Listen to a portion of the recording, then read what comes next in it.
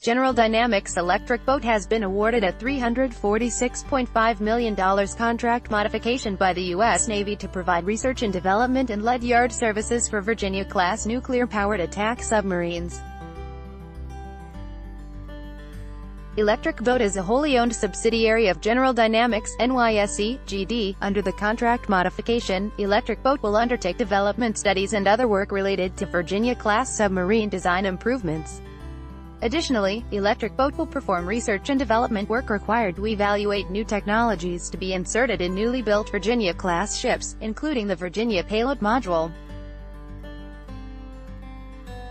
Initially awarded in 2016, the contract has a potential value of $1.3 billion through September 2019. This work will engage Electric Boat's engineering and design organization, which comprises more than 5,000 employees.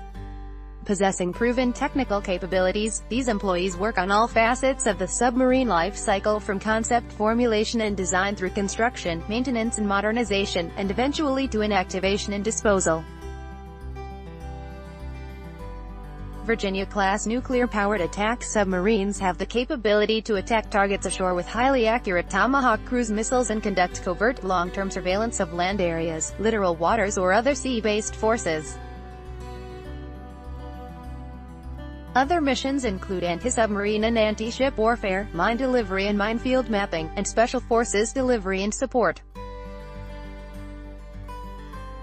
Submarines of this class weigh 7,800 tons, is 377 feet in length, has a beam of 34 feet, and can operate at more than 25 knots submerged. Their reactor plant will not require refueling during the planned life of the ship, reducing life cycle costs while increasing underway time. These next-generation attack submarines provide the Navy with the capabilities required to maintain the nation's undersea superiority well into the 21st century.